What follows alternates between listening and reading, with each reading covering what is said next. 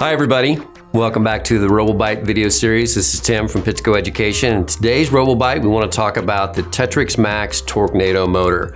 This is a 12 volt DC motor, about 700 ounce-inches of torque. We've got 100 RPMs, basically built-in encoder on the end, made specifically for competition. Very robust application, so this should suit those competition needs exactly, plus the classroom.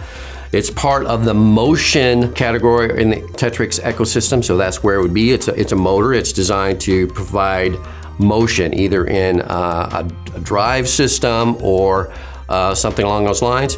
An example of that in a robot, let me show you this real quick. This is a fun little build that we did that highlights the use of a single TorqueNADO motor in this particular application to highlight the strength and versatility of this motor to drive this particular robot. So that would be a typical use. An atypical use or a non-common use, maybe you'd use it for a lift arm or something in an end effector, something that's not typically a drive system. That might be kind of an uncommon use. Things to kind of keep an eye on and watch out for. You want to make sure that you remember that you've got about a 4.5 inch motor. It's got some weight to it. Those are some of the things you need to account for when you're building this into your robot.